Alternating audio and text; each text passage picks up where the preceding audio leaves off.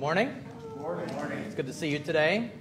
I know there's also probably a not insignificant number of people who feel they have to stay home right now, and so we're glad that they can see us even if we can't see them, and we're all able to worship together through technology much more so than we could without it. For the service today, we're going to be following the common service, and if you haven't already noticed, one change that I think will make for as long as we all need to be wearing masks in church is that we will just be skipping the first hymn, just because it's not as fun to sing wearing a mask compared to otherwise. So we are going to sing, of course. I view singing as something which is inseparably connected to worship, but anyway, I think we'll do that for a bit. So we'll begin today with the invocation, and please rise.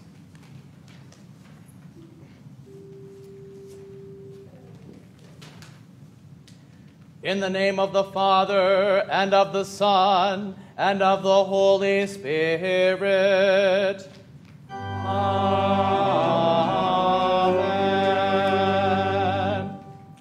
Beloved in the Lord, let us draw near with a true heart and confess our sins to God our Father, beseeching him in the name of our Lord Jesus Christ to grant us forgiveness. Our help is in the name of the Lord, who made heaven and earth. I said, I will confess my transgressions to the Lord, and you forgave the iniquity of my sin. Let us bow before the Lord and confess our sins. O Almighty God, merciful Father, I, a poor, miserable sinner, confess to you all my sins and iniquities, with which I have ever offended you, and justly deserved your temporal and eternal punishment. But I am heartily sorry for them, and sincerely repent of them.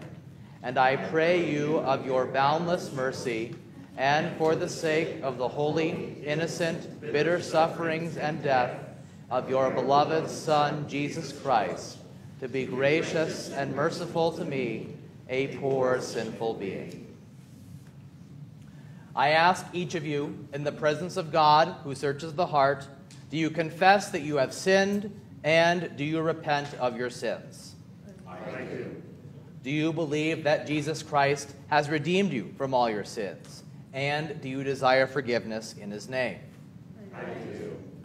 Upon this your confession, I, by virtue of my office as a called and ordained servant of the word, announce the grace of God to all of you. And in the stead and by the command of our Lord Jesus Christ, I forgive you all your sins. In the name of the Father, and of the Son, and of the Holy Spirit.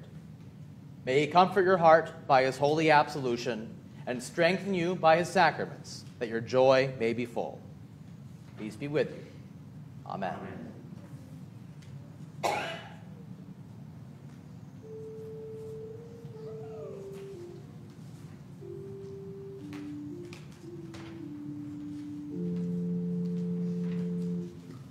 Hear, O Lord, when I cry with my voice. You have been my help. Do not leave me or forsake me, O God of my salvation. The Lord is my light and my salvation. Whom shall I fear? Glory be to the Father, and to the Son, and to the Holy Ghost, as it was in the beginning, is now,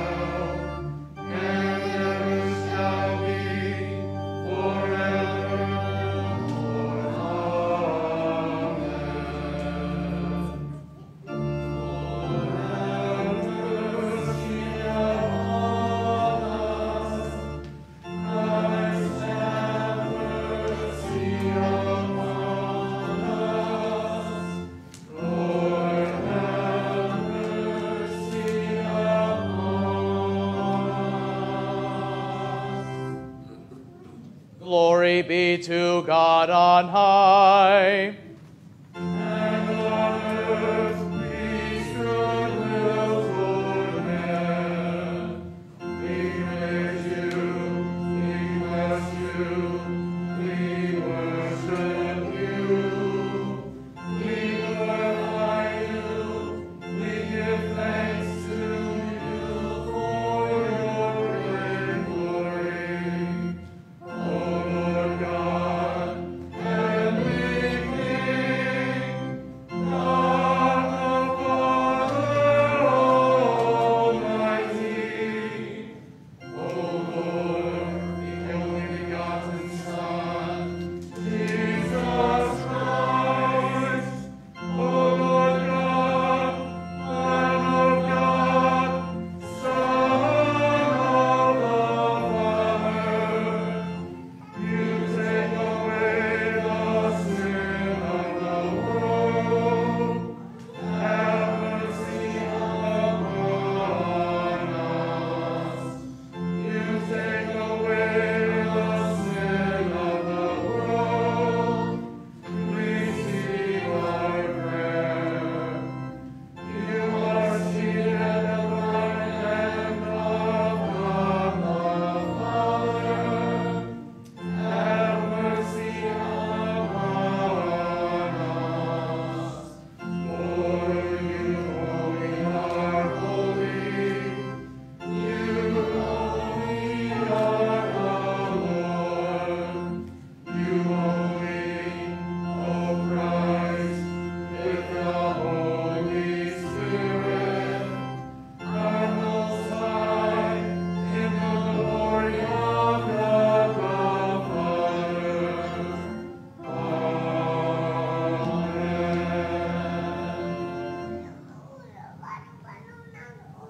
The Lord be with you. And with your spirit. Let us pray. O God, you have prepared for those who love you such good things as surpass our understanding. Pour into our hearts such love toward you, that we may love you above all things, and lead us by faith to your eternal promises, which exceed all that we can desire.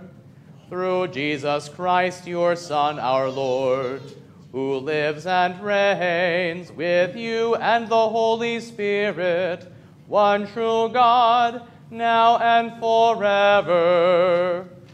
Amen.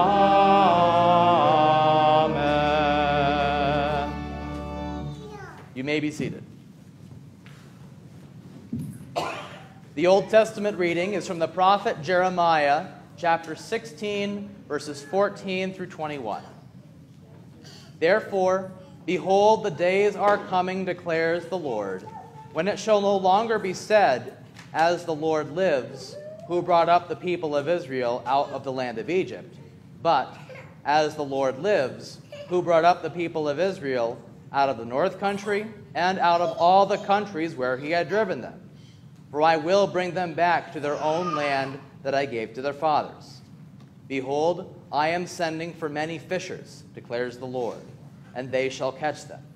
And afterward I will send for many hunters, and they shall hunt them from every mountain and every hill and out of the clefts of the rocks. For my eyes are on all their ways. They are not hidden from me, nor is their iniquity concealed from my eyes. But first I will doubly repay their iniquity and their sin, because they have polluted my land with the carcasses of their detestable idols, and have filled my inheritance with their abominations. O Lord, my strength and my stronghold, my refuge in the day of trouble. To you shall the nations come from the ends of the earth and say, our fathers have inherited nothing but lies, worthless things in which there is no profit. Can man make for himself gods? Such are not gods. Therefore, behold, I will make them know. This once I will make them know my power and my might, and they shall know that my name is the Lord. Here ends the Old Testament reading. We now continue with the psalm.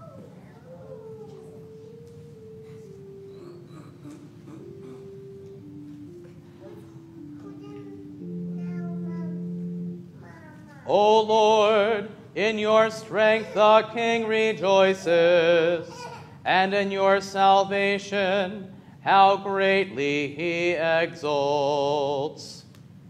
You have given him his heart's desire, and have not withheld the request of his lips.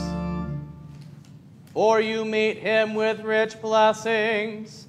You set a crown of fine gold upon his head. He asked life of you. You gave it to him.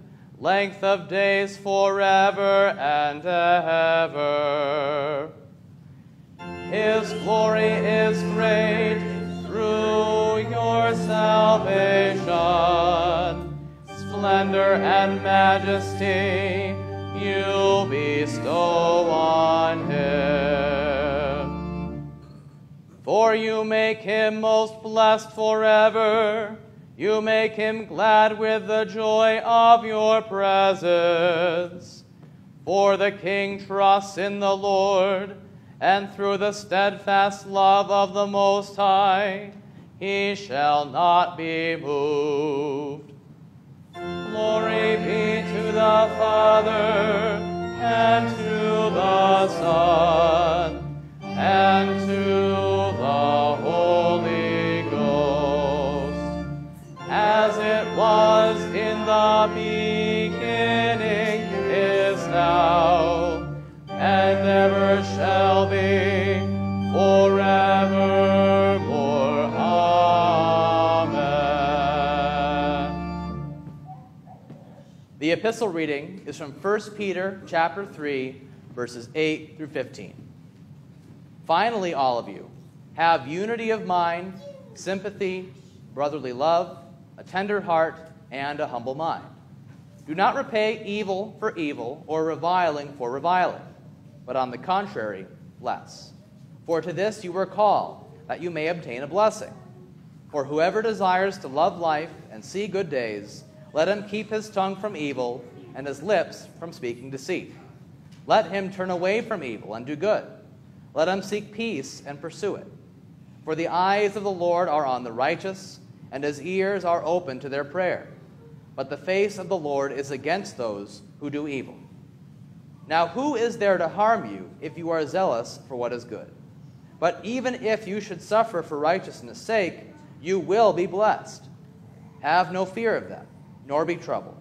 But in your hearts honor Christ the Lord as holy, always being prepared to make a defense to anyone who asks you for a reason for the hope that is in you. Yet do it with gentleness and respect. Here ends the epistle. Alleluia, alleluia, alleluia.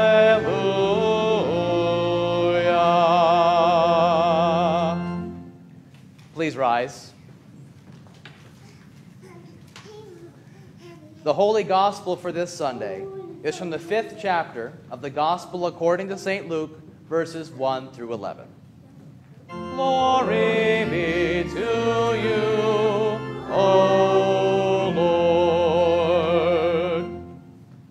On one occasion, while the crowd was pressing in on him to hear the word of God, he was standing by the lake of Gennesaret, and he saw 2 boats by the lake. But the fishermen had gone out of them, and were washing their nets.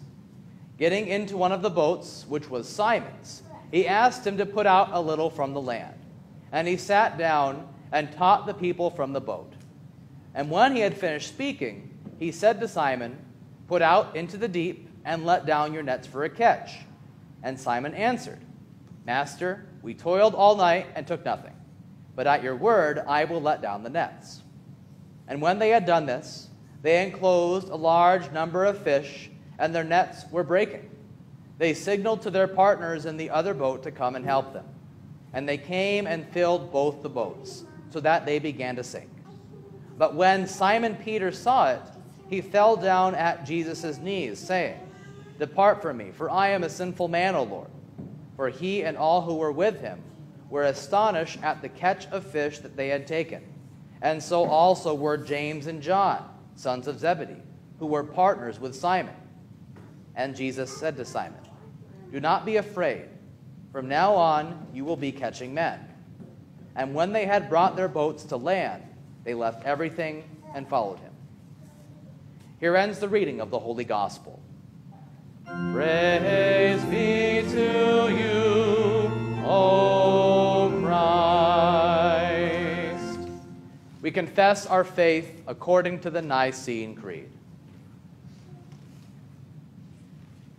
I believe in one God, Father Almighty, maker of heaven and earth, and of all things visible and invisible, and in one Lord Jesus Christ, the only begotten Son of God, begotten of his Father before all worlds, God of God, light of light, very God of very God, begotten, not made, being of one substance with the Father, by whom all things were made, who for us men and for our salvation came down from heaven, and was incarnate by the Holy Spirit of the Virgin Mary, and was made man, and was crucified also for us under Pontius Pilate.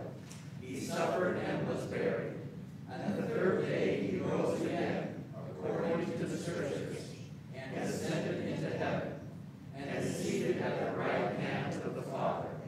And he shall come again with glory, to judge both the living and the dead, whose kingdom shall have no end. And I believe in the Holy Spirit, the Lord and giver of life, who proceeds from the Father and the Son, who with the Father and the Son together is worshipped and glorified, who spoke by the prophets. And I believe in one holy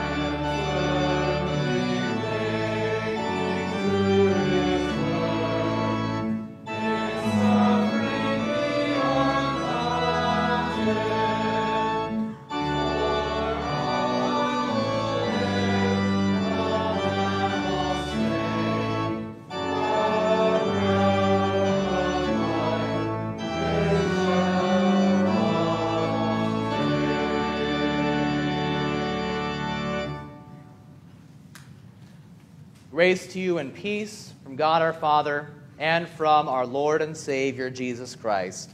Amen. Imagine that you are in Peter's shoes in today's gospel.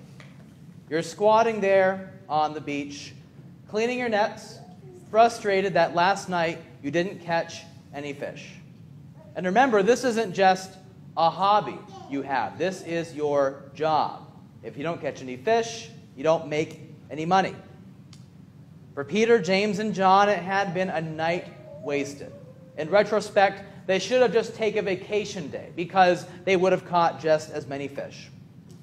But then Jesus walks up. And not just Jesus by himself, but Jesus being followed by a large group of people who are so interested in hearing what Jesus has to say that they're actually pressing in on them, as Luke tells us.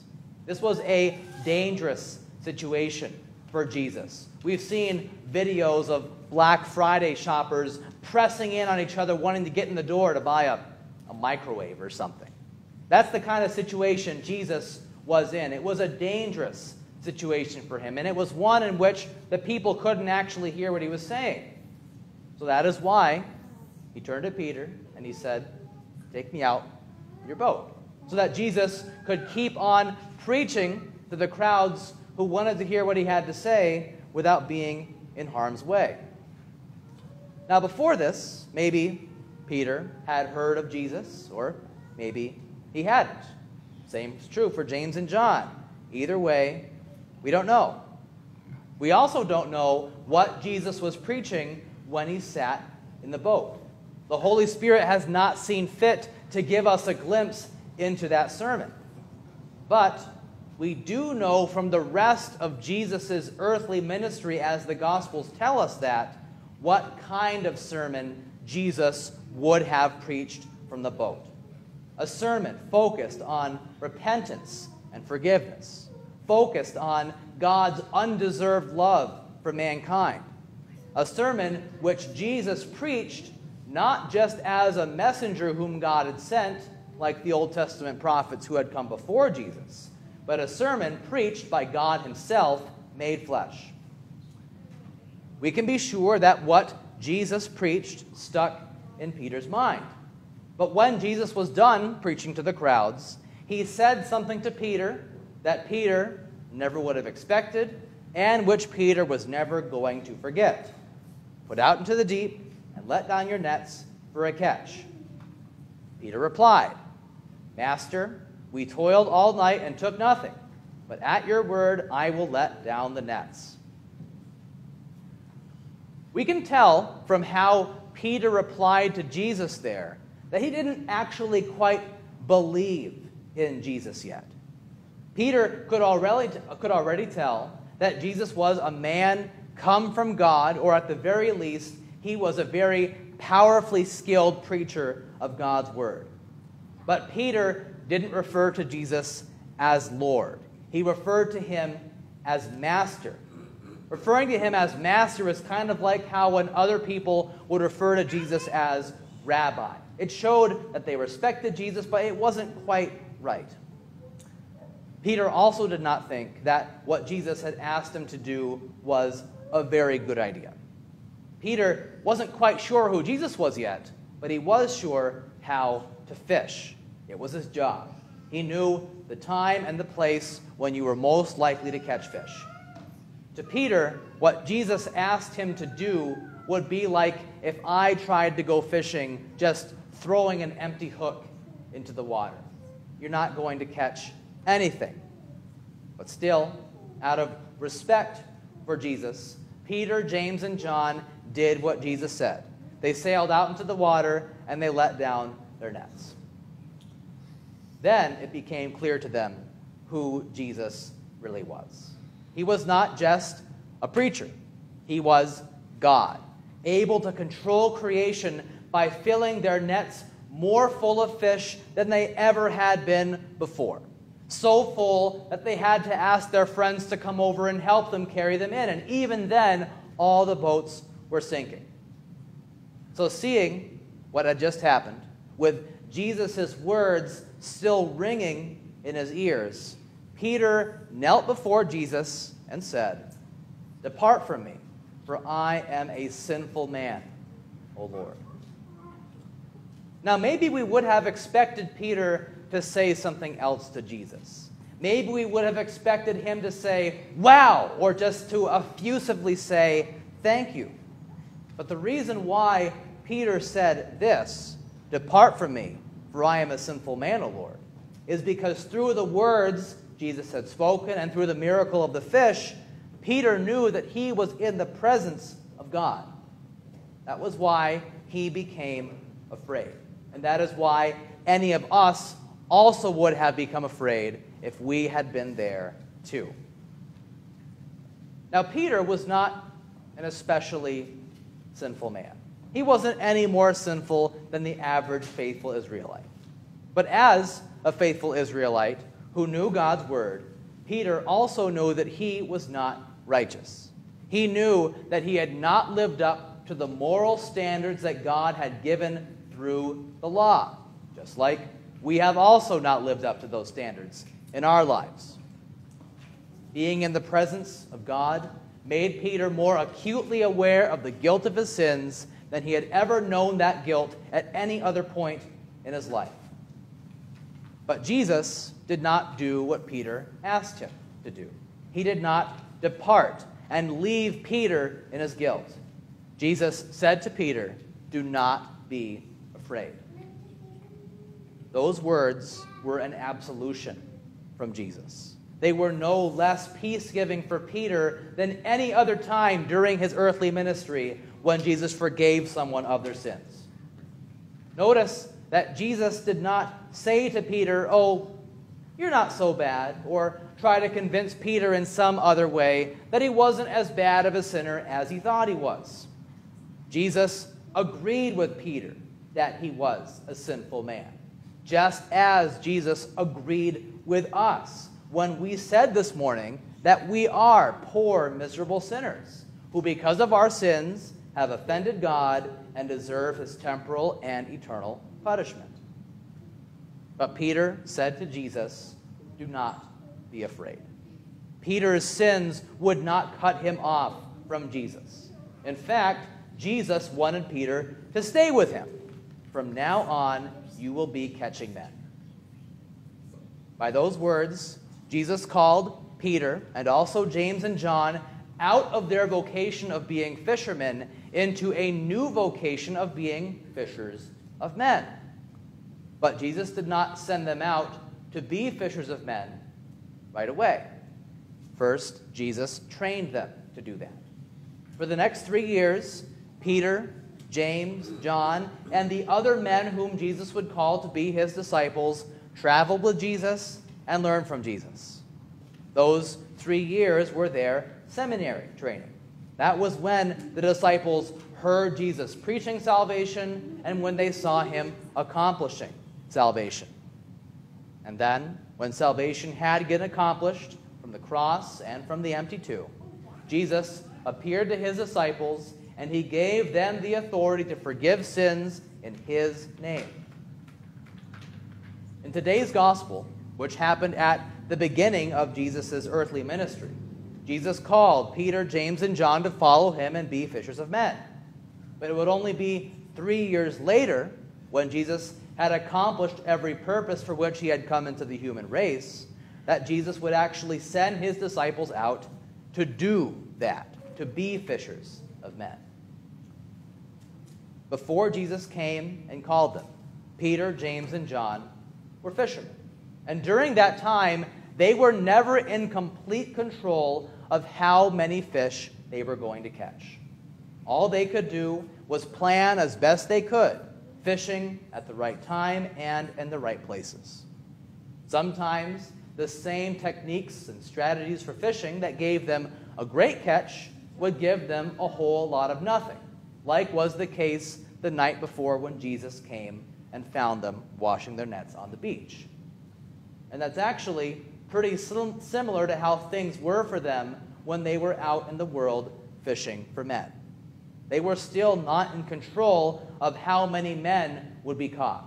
meaning that they were not in control of how many people would believe in Jesus and be saved. But still, as apostles, they had to have a plan for how they would work to make that happen. The greatest part of that plan was what Jesus gave to them at the Great Commission.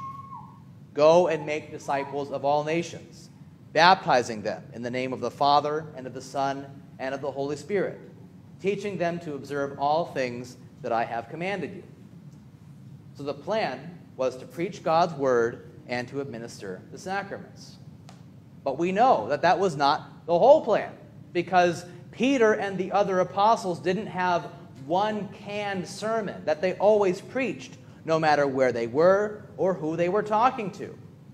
As they fished for men, as they brought God's word to people in different places from different backgrounds, they always tried to preach to people on their level.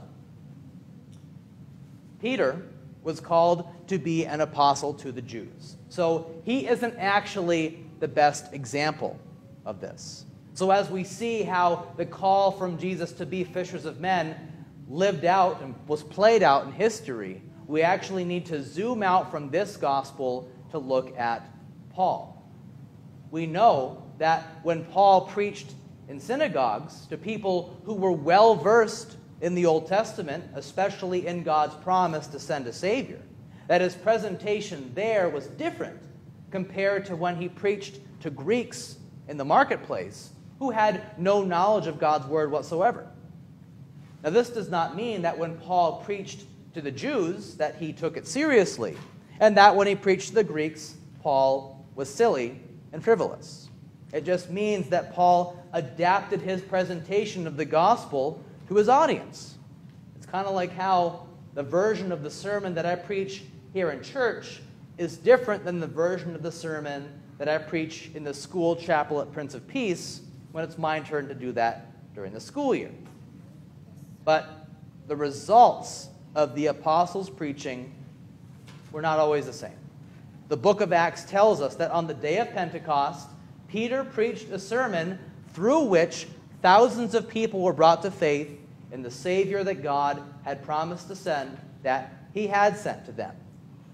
But Acts also tells us about times when the people who heard the apostles preach tried to kill the apostles, and sometimes did kill them. Not everyone to whom the apostles preached always believed. Many did, but many did not. Now, I suppose it's possible that the apostles could have had more consistent numerical success if they would have adjusted their preaching in its content to make what they said more appealing to their audience. Many Jews would have believed what the apostles preached if they would have left out that part where Jesus said to go preach to the Gentiles too. And maybe more Greeks would have believed if Peter and Paul would have said that Jesus was a God, kind of like Hercules was, half God, half man. But of course, the apostles did not do that. They preached God's word, and they administered the sacraments as Jesus had taught them to, and they let God figure out who would and would not believe. Their goal was not simply numerical success, growing the Christian church on earth to be as large of an organization as it possibly could be. Their goal was to be faithful in doing what Jesus had called them to do by preaching the word. The Christian church today has that very same calling from God. As God's forgiven children, we have inherited the commission to work together to bring the gospel to every place and every person. Now, in doing this, we have not all been called into the office of the ministry to preach the word publicly and forgive sins and administer the sacraments. But we are all part of the priesthood of all believers. And as members of the priesthood of all believers, the general call to be fishers of men permeates all of our other vocations. What that means is that whatever God has called you to be and to do in life, he has called you to be who you are and do what you do as a Christian, living out your faith, trying to glorify God, and looking for chances to share your faith. And like the apostles, we are never going to catch people for God on our own. Instead, we let down our nets, so to speak. We share God's word. Hopefully we do so thoughtfully and prayerfully. But then we leave it to God to do what he has promised to do. Working faith and forgiving sins, just like he has already done so for us for the sake of Jesus. Amen. Now may the peace of God, which surpasses all understanding, guard your hearts and your minds through faith in Christ Jesus our Lord. Amen. We continue with the offertory verse.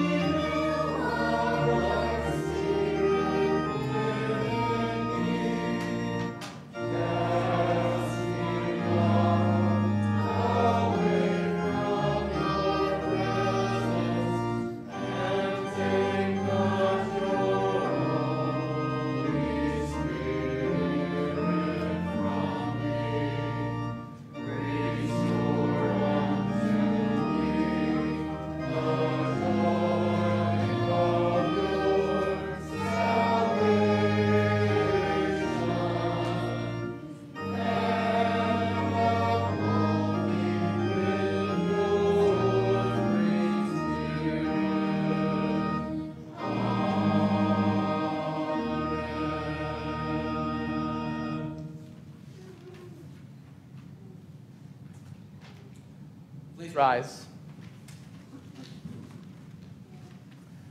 Let us pray for the church and for all people according to their needs. Almighty and eternal God, worthy to be held in reverence by all people everywhere, we give you humble and sincere thanks for the countless blessings you have bestowed on us without any merit or worthiness on our part. We praise you especially for preserving for us your saving word and the holy sacraments. Grant and preserve to your holy church throughout the world purity of doctrine, and provide faithful pastors to preach your word with power. Help all who hear the word rightly to understand and truly to believe it. Send laborers into your harvest, and open the door of faith to those who do not yet know you. Lord, in your mercy, hear our prayer. Heavenly Father, in mercy, bring to repentance the enemies of your church, and grant them amendment of life. Protect and defend your church in all tribulation and danger, and sustain with your Spirit our brothers and sisters in Christ around the world who experience persecution. Strengthen us and all fellow Christians to set our hope fully on the grace revealed in Christ, and help us to fight the good fight of faith, so that in the end we may receive the salvation of our souls. Lord, in your mercy, hear our prayer. Loving God, bestow your grace on all the nations of the earth. Bless especially our country, its inhabitants, and all who are in authority. Let your glory dwell in our land, that mercy and truth, righteousness and peace may abound in all places. Bless also all those who serve in our armed forces, that they may serve with integrity and honor. Lord, in your mercy, hear our prayer. Compassionate Lord, graciously defend us from all calamity by fire and water, from war and pestilence, from scarcity and famine, and from every other evil. Protect and prosper all who labor in their rightful callings, and let all useful arts flourish among us. Be the God and Father of the lonely and the forsaken, the helper of the sick and the needy, the comforter of the distressed and those who sorrow. Look with mercy especially upon those who have requested our prayers, especially your child Charles, his family, and all whom we name in our hearts. according to your will, deliver them out of their troubles, and give them the assurance that they have the sure and certain hope of eternal healing and life in Jesus. Lord, in your mercy, hear our prayer. Grant your Holy Spirit to those who come to your table this day, that they may receive the very body and blood of Jesus in repentance and faith to their abundant blessing. Lord, in your mercy, hear our prayer. Father, as we are strangers and pilgrims on earth, help us by true faith and a godly life to prepare for the world to come, doing the work you have given us to do while it is day, before the night comes when no one can work. And when our last hour comes, support us by your power and receive us into your heavenly kingdom. Through Jesus Christ, your Son, our Lord, who lives and reigns with you and the Holy Spirit, one true God, now and forever. Amen.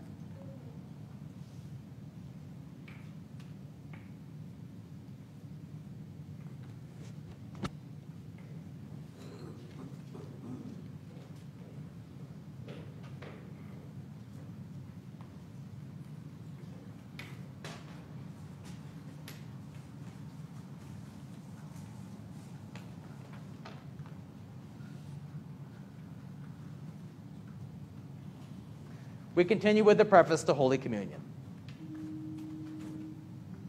The Lord be with you. And with your spirit. Lift up your hearts. We lift them up unto the Lord. Let us give thanks unto the Lord our God.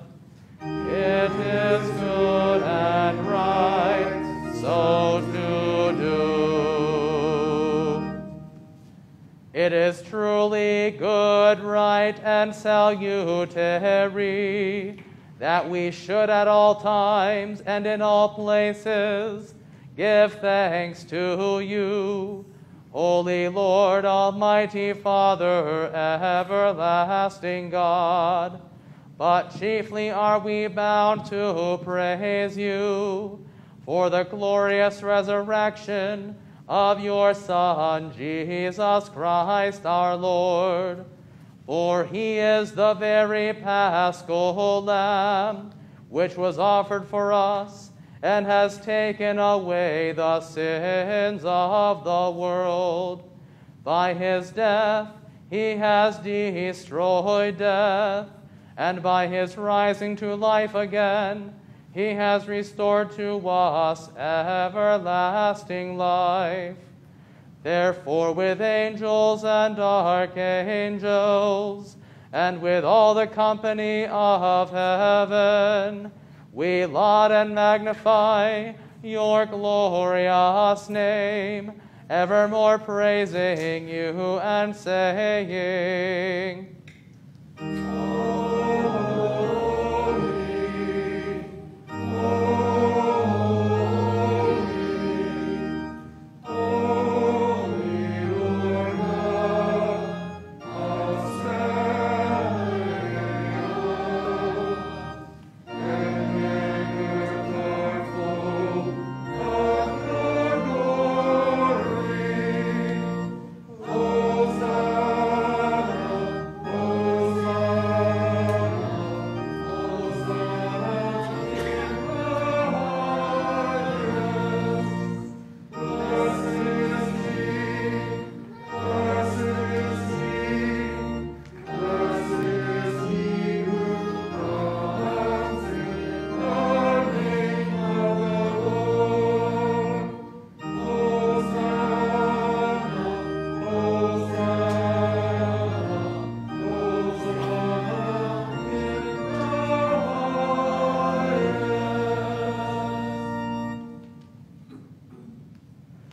Our Father, who art in heaven, hallowed be thy name.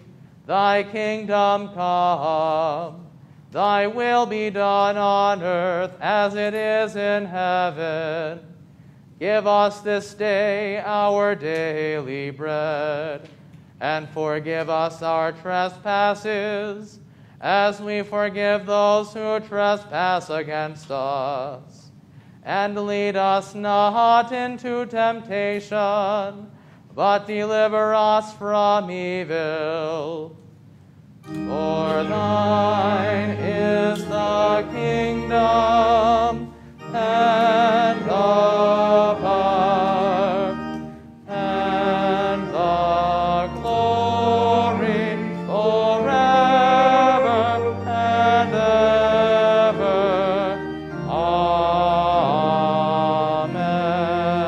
Amen. Our Lord Jesus Christ, the same night in which he was betrayed, took bread, and when he had given thanks, he broke it and gave it to his disciples, saying, Take, eat, this is my body, which is given for you. Do this in remembrance of me. In the same way also, he took the cup after supper, gave thanks, and gave it to them, saying, Drink of it, all of you. This cup is the New Testament in my blood, which is shed for you and for many for the remission of sins. Do this as often as you drink it in remembrance of me.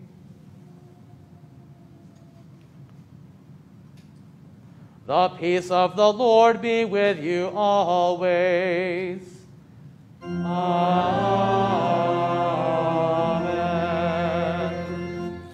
O Christ, the Lamb of God, you take away the sin of the world. Have mercy upon us. O Christ, the Lamb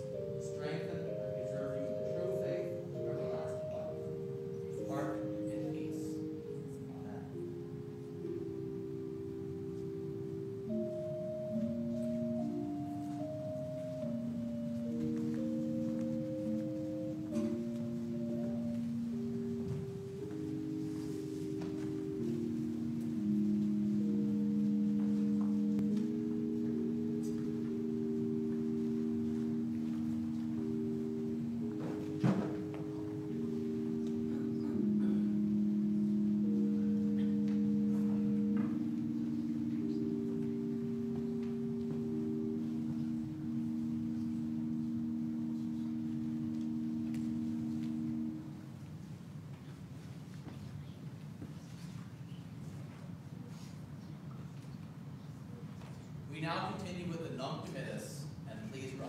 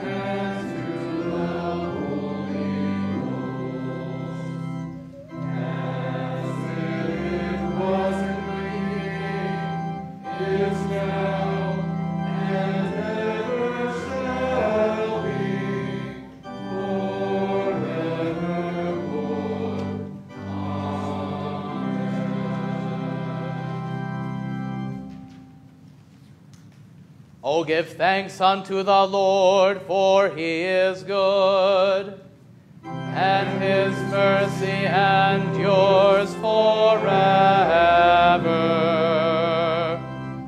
Let us pray.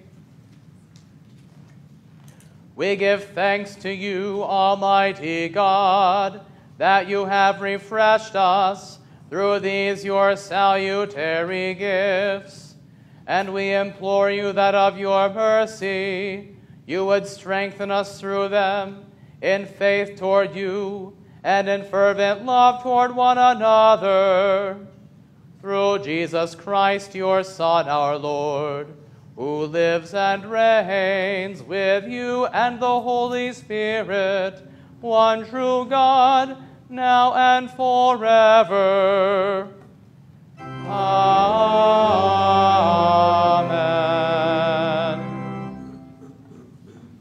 The Lord be with you. And with your spirit. Let us bless the Lord. Thanks be to God. The Lord bless you and keep you. The Lord make his face shine upon you and be gracious unto you. The Lord lift up his countenance upon you and give you peace. Amen. Amen. Amen.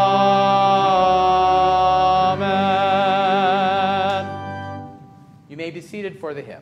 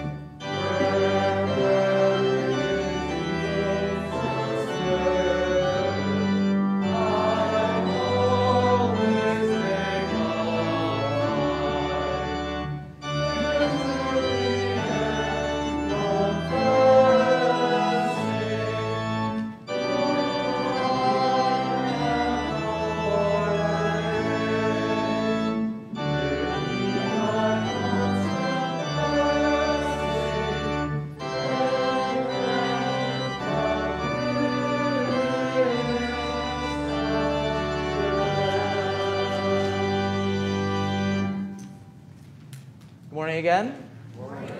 There's only one announcement not in the bulletin, and that is that the Jamesy guy up here in the front pew, all tired.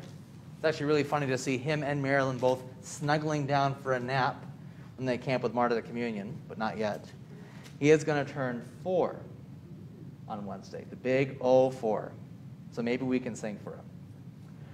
Happy birthday to you. Happy birthday to you.